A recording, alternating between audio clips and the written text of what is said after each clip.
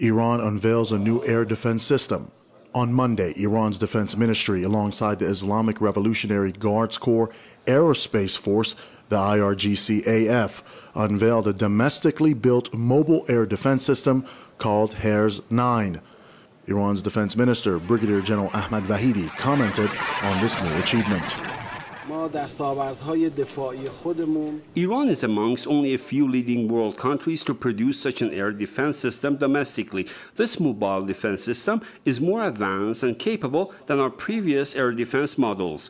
The most important aspect is that it's mobile and can be used and activated within a matter of minutes.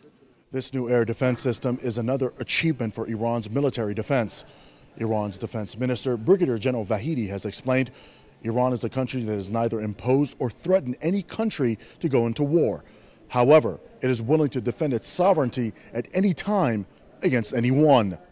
Herze 9 can identify and target enemy helicopters, rockets, and fighter jets at low range and low altitudes of about 8 to 12 kilometers.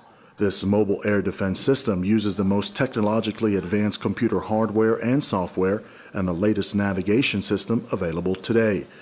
Brigadier General Vahidi said Iran has produced this defense system despite the recent wave of unilateral sanctions of the West against Iran. They want to sanction military parts and ban the aviation industry from selling Iran planes. Today we build all these parts and equipments domestically. Iran can build a variety of planes. Sanctions make us stronger. Iran's defense ministry and the IRGC-AF Future project is to build a domestic high-range and high-altitude air defense system, which experts believe to be one of the most difficult tasks in military defense. Reporting for Press TV, Amir Hossein Eskandar in Tehran.